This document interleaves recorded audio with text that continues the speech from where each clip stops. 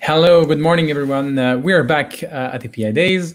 We are in the technical track, and we're opening this track with Yojas from DBS Bank.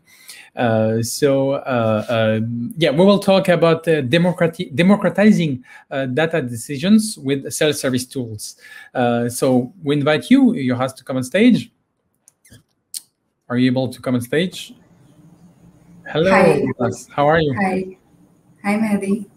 I'm good. Thank you for the introduction.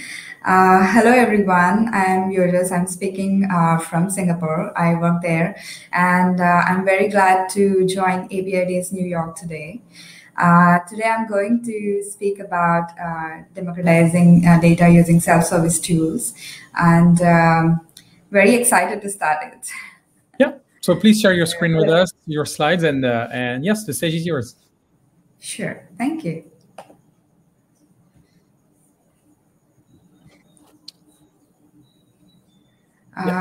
Just want to check whether my screen is visible. Yeah. Everything is great. See you in 20 minutes.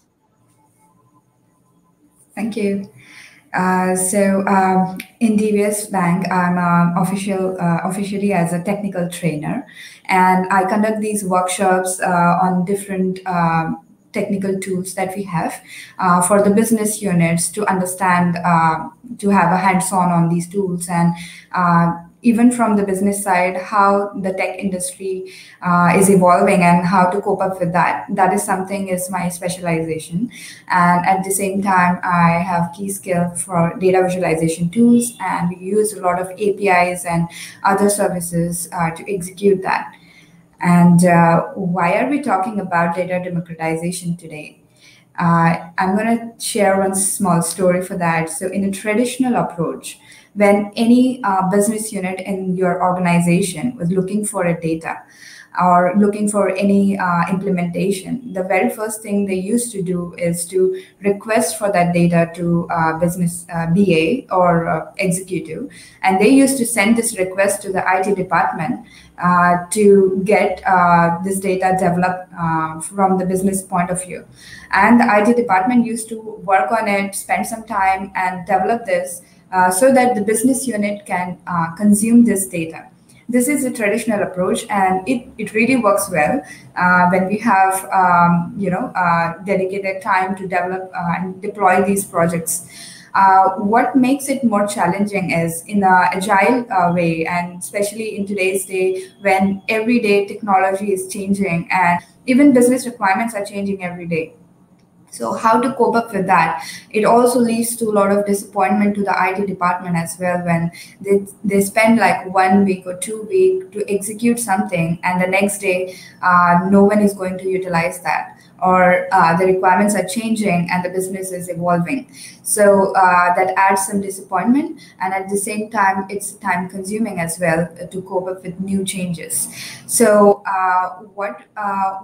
what I'm going to share here is like to give a direct access to the business unit on to the data platform where you have all the technologies that your organization can use.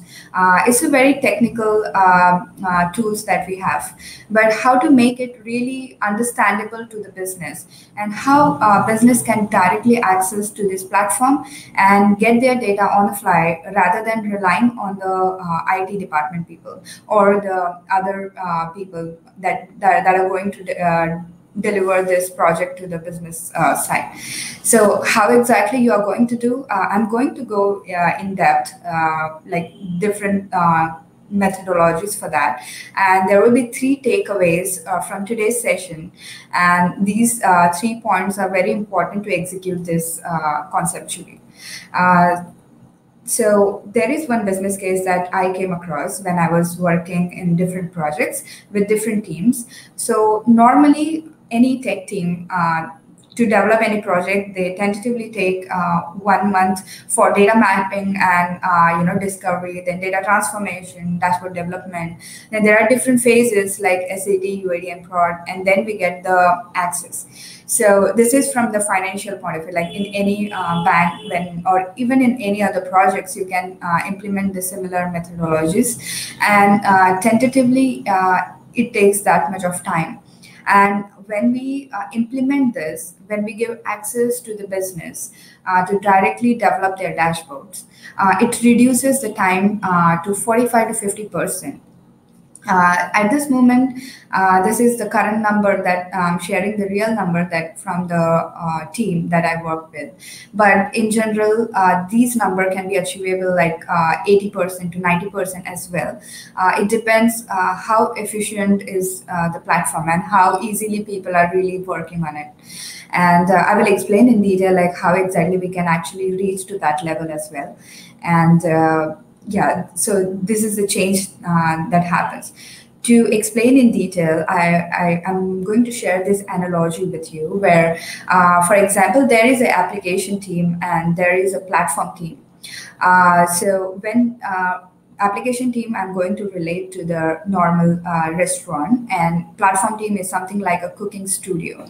So when you go to the restaurant and you look for your food, you get a menu card, and inside that you get your dishes to select what you're going to get, and who is going to prepare is the chef who prepares your dish.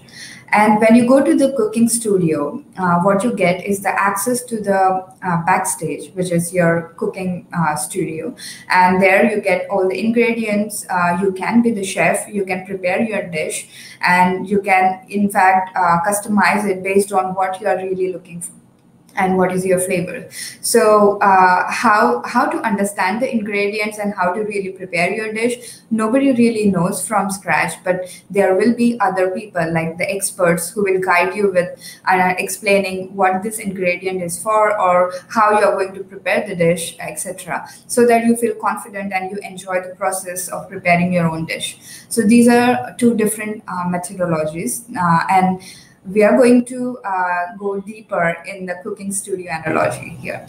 So like how the platform works. So in a usual data culture platform, we follow four A's here: ask, acquire, analyze, act, and outcome. So when we ask business about define their problems and what are the challenges they are facing, from that phase, the IT department and the other departments start acquiring the information. They design the solution and then they analyze it. When we analyze, we come to the different conclusion, and then business takes action on that. When we take these actions and when we know the outcome which is going to benefit the business, then we consider it as a successful deployment. What happens sometimes, things are changing and business is changing as well. The moment we feel that, no, this is not the solution that I'm looking for, so we can again change the track and we can ask the same question, acquire, analyze, and act.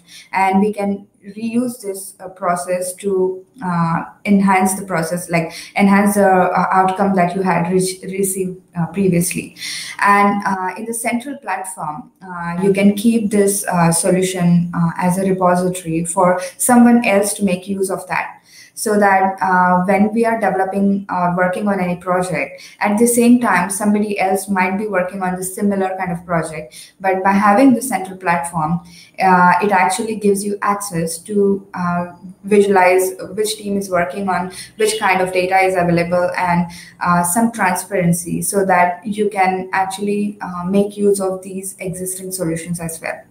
So that's the advantage, and I will explain how exactly this will work in the practical scenarios. So in the data platform, basically we have these building blocks where we ingest data from different sources. Data is coming from different departments. It goes through various layers, and we have a governance where we can actually see the metadata of the entire data sets coming in the central platform. So when you have access for this, you actually can see this is my data, but there are other teams who are working on different data as well. And what is the structure for that? And then you can reach out to those key persons via these main platform leads. So in the data platform, we also have different consumers, like, for example, data scientists or data engineers, other data stewards. All these people are the consumers, and they know that the data is available in the central platform, how they are going to access this, and how they know which data is actually useful for them. For that, we have education system. For example, in cooking studio, where you get to learn how to prepare these dishes or understand the ingredient. Here, this education system or the Center of Excellence is going to help all respective consumers about what is available in the platform, how they can make use of that. And because the platform is quite vast, we have 80 to 90 tools in that, and microservices plays and the APIs plays a really vital role to communicate between these different tools to churn out that data on the fly. So this is really important, and then they get trainings, and there is a self-service portal where they can next time log in by themselves and prepare their own dish, like whatever the business is looking for. Then the tech innovation that propels data democratization is the governance and strategies, tools, infrastructure, data, and insight. And these are the key points that is a building block for this. Data visualization softwares and data federation softwares, cloud storage, self-service BI applications, and e-learning and workshops are very important for this. Some of the tools, if you are really looking for like what exactly we can make use of for the self-service, not every tool is feasible. But there is always way to find out based on what is the requirement and the demand in your organization, what are the existing tools, and then making combination of the open source as well as enterprise tools, as well as you can even develop something in-house and make use of these technologies to execute this. What has changed by democratizing data is the culture change.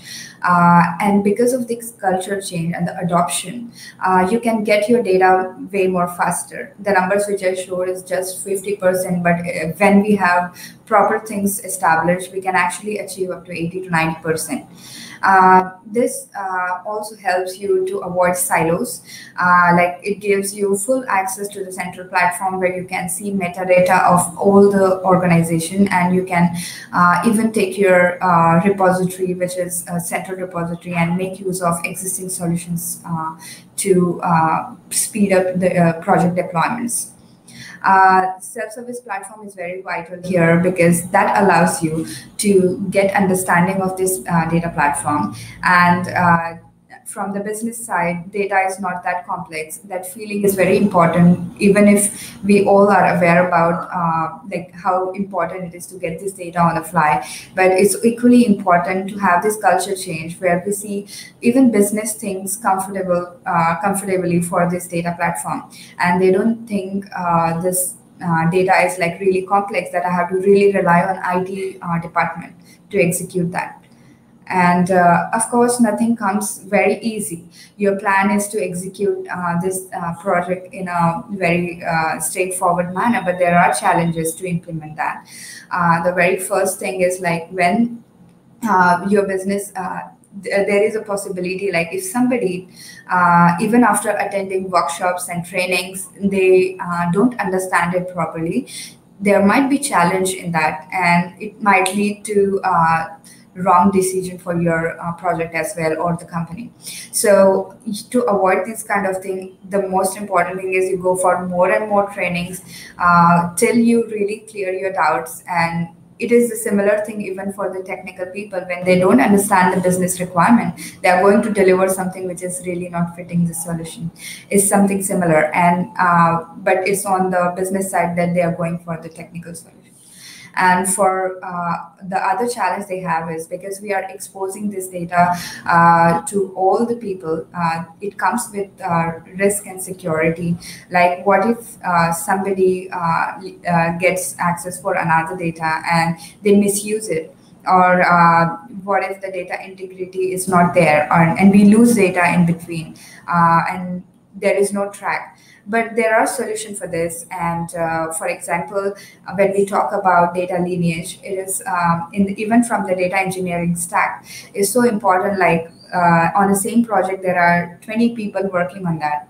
and we don't know who is working on which portion and when they have made these changes.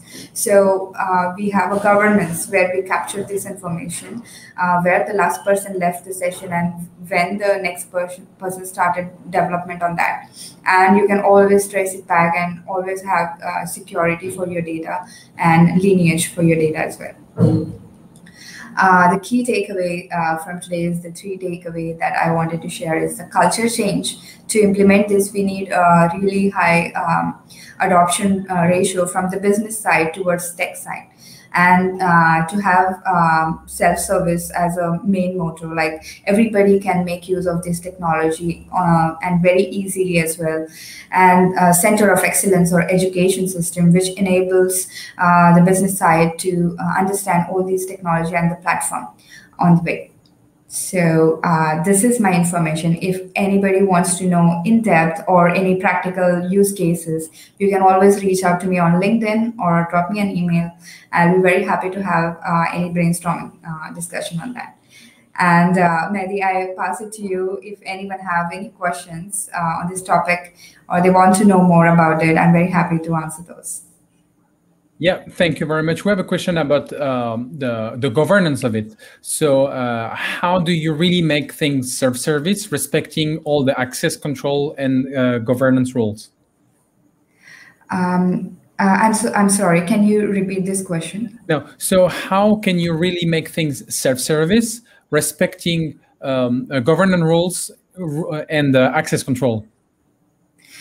Yes, so to make it self-service, we have to pick right tools for the platform. When we talk about platform, there are data ingestion layer. For data ingestion, we can make use of, for example, AWS S3 could be the storage, and we can ingest all the data there. And after that, it goes to different layer like computation, ETL, data visualization. So while implementing that, we can pick the right tool, which is a self-service tool, and which is easy to use from the business point of view.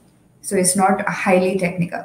And these choices really change everything. It changes the game. Like when we are really working on a Java stack or full stack development, we need technical skill set. But when we pick a self-service tool, for example, for visualization, if I pick Tableau, it is really easy and handy for anybody to just drag and drop few things and develop their own dashboard or report.